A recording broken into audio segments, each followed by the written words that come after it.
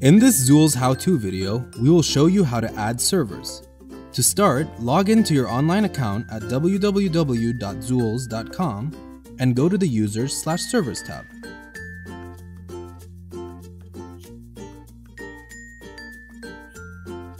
Now click Add Server. Here, you can select which admin to associate the server with, set a backup policy, and set storage limits. Once completed, click Add. Now we will need to copy this activation code and save it. Then click Proceed with downloading the setup. Once the setup is downloaded, run the installer and proceed with the setup.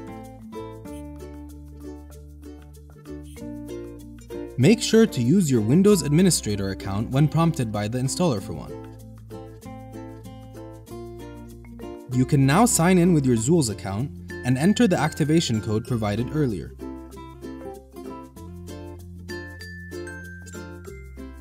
With that, your server is ready for backups.